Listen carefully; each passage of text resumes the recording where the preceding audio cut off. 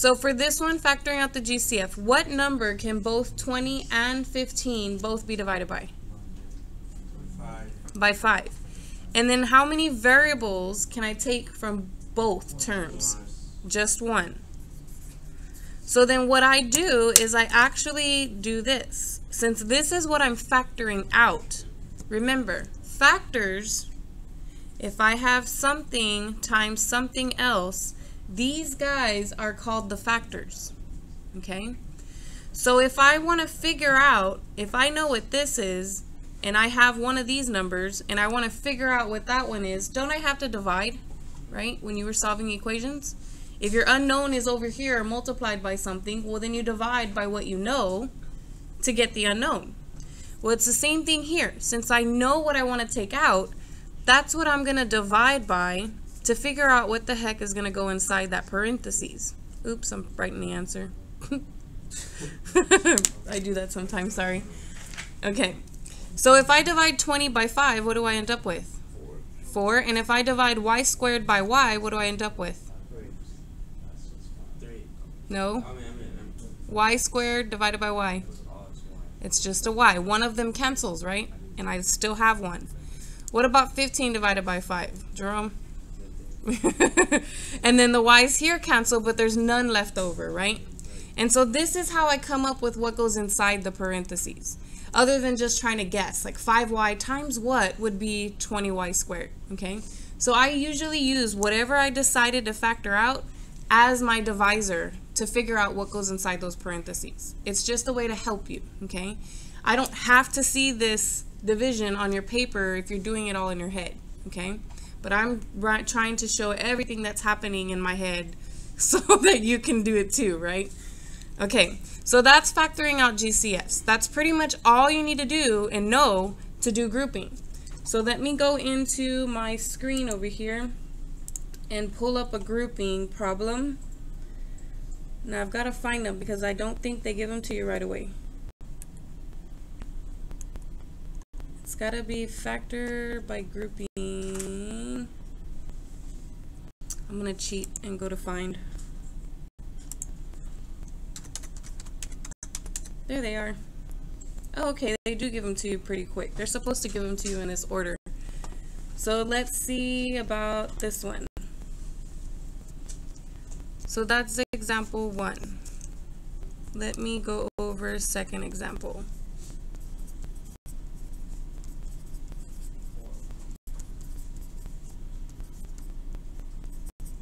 They also go over another topic on how to factor out a binomial, but I'll actually cover that in this particular topic, okay? So for here, when you're grouping, since they give us 4, the only way I can group it so that everything's equal on both sides is if I were to draw a line right down the middle, right? But when you draw that line right down the middle, you have to be very careful because this plus sign belongs to that 25, okay? So when you draw your line down the middle, you have to actually draw it before that sign in the middle, okay? Then you do basically what we did for example 1 on both sides of this line. So what does the left side have in common? Does it have a number in common? Do 5 and 3 have a common factor? Like, can I divide them both by the same number? No. So when there's nothing in common, you can use a 1. And my 1 would not be invisible if they didn't have... My 1 would be visible if they had absolutely nothing in common. But these guys do have something in common, don't they? What do they have in common? No, not that side. This side still. They have y's in common. So that's why I made my 1 invisible, because there is something else that's going to go with this. Okay? Now, how many y's? 2. Yes, y squared. So then once I've decided what they have in common, that's what I'm going to divide by. Again, this blue part is what's happening in my head, right? So what will I be left over when I divide this? I'm not really dividing by any number. What's 5 divided by 1? It's just 5. Yes, 2 cancel. I still have a y left. What do I get here for my number? 3. And do I have any y's left? No, they just wipe each other out, right? Okay, whatever this sign is, it has to come down. You don't have a choice about that, okay? That sign has to come down. Then I decide, well, what do those two guys have in common? A 5. Do they have any y's in common? No, this guy doesn't have one, right? So no y's go here. Once I've decided what they have in common, that's what I'm going to divide by. Now be careful, because it's obviously a positive 5, isn't it? If that were a minus sign in the middle, I would have had to have brought down a minus sign, right? Then I should be putting negative 5s down here. Okay, so be very careful about that. I'm sure I'm going to get one in a second. That's what I'm going to do for my second example.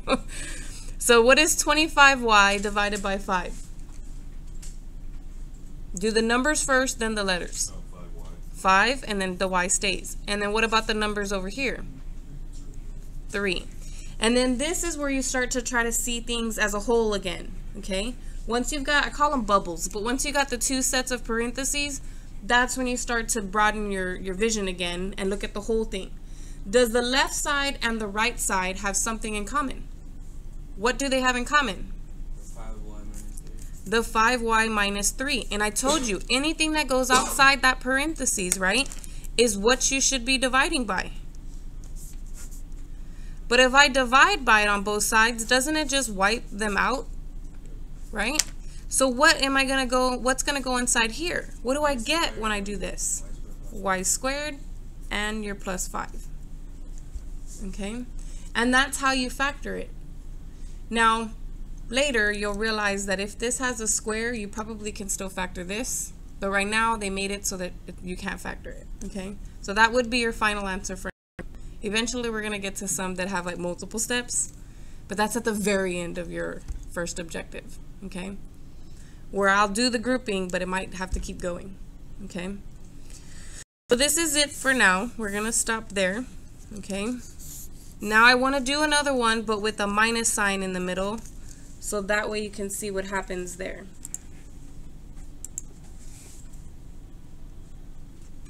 No, that one doesn't have a minus sign. Yes. Are you going to show them one where it's like you have to move the numbers around so that they can Well, I don't know. I don't know if I'll get one. I'm going to keep clicking it, but yes.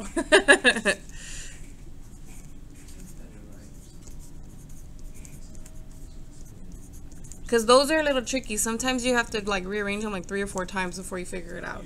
Yeah. I'll show you how to kind of look at it so that you can pick them out right away, but yes, it is a little tricky. Okay, so this one, you cannot see me. There we go. So this one has that minus in the middle, right?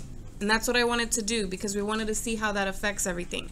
So there are 4 terms, and when you have 4 terms, you automatically have to do grouping. That's what it says here. If I have 2 terms, I look at for my formulas. If I have 3 terms, I have to look at the coefficient to decide what I'm doing. And if I have 4 terms, no choice, I have to group, okay? So this has 4 terms, so I'm going to group it. What does the left side have in common? Do these guys, can both of these guys be divided by a same number? No. Do they have W's in common? How many? 2. So I can take out W2. And again, I'm going to write this, but eventually I don't write it anymore, okay? Eventually it just happens in your brain. That's what's happening, okay? But what is 5W cubed divided by W squared? 5W. What is 3W squared divided by W squared? 0. Not 0. You still have a number. 1, 3. These guys go away, but you still got that guy, right? Okay. What does the right side have in common? 5. A 5. Do they have W's in common? No. But this sign, I have to bring down, right? We don't have a choice there. It has to come down. So what am I dividing these guys by then? 5. No. Negative 5. There is a negative 5 outside my parentheses, isn't there? So I need to be dividing by negative 5. What's a negative 25W divided by negative 5? positive 5, and the W is still there, right? What's a positive 15 divided by negative 5? Negative 3. And so then do the left and the right sides have something in common?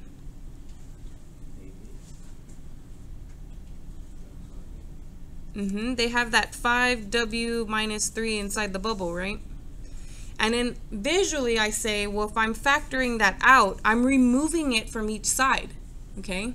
If I remove this from this side, what do I have left? W squared minus 5. And the same thing here. If I remove this from this side, yes, all you have left is that minus 5, right?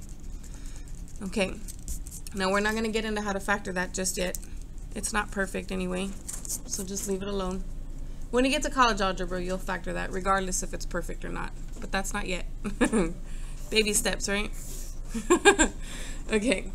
So let's see. I think I can find one where we have grouping, but it's weird because notice in both example 2 and example 3, I was able to see something that they had in common, right? What is that? Something is making noise over here. Oh, wait, here. No, that's not it. Let me get another one.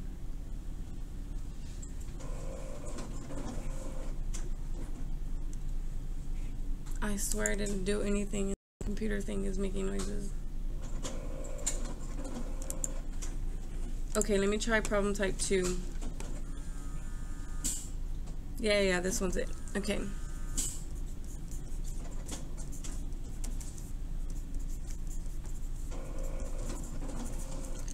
Okay, so this one is a grouping problem, but if I were to group it, okay, so I'm going to rewrite it over here because I'm going to actually have to do this a couple times. I want you to see what happens when you try to do it like normal. I have no idea what that thing is doing. When you try to group it like normal, what does the left side have in common? What does the left side have in common? The x's. And so when I take the x's out, I have 24 left and I have a w left. I'm going to bring down my minus sign. What do these guys have in common? 4. Not 4. I mean 2. Right. 4 and 6 can only be both divided by 2. So when I divide these by negative 2's, I get 2x squared and a negative 3w. Do these bubbles match? No. Okay, but the topic says it's supposed to be factored by grouping, which means we have to rearrange these so that we can get it. Okay, now you can try a couple of different ways. The easiest way to do it, I mean, honestly, you're just going to keep trying. What I do is I like to group the 2 bigger numbers together and then the 2 smaller numbers go in the back. And I have to put them in this order. So I am going to go from biggest group and then the smaller group. But when I do group them, bigger and smaller, I want the big one here and the smaller one there from the big guys. And then the big one and the smaller one there from the other side. Okay? So if I look at this, so basically they go in order from lowest to highest. And I'm only looking at the coefficients. So I'm only looking at the numbers in front. What number's in front here? 1, right? A hidden 1. So I'm going to go with the highest one, which is 24. Then the next would be 6, right? Don't look at the signs. Don't tell me that negative 6 or whatever is bigger than the other one.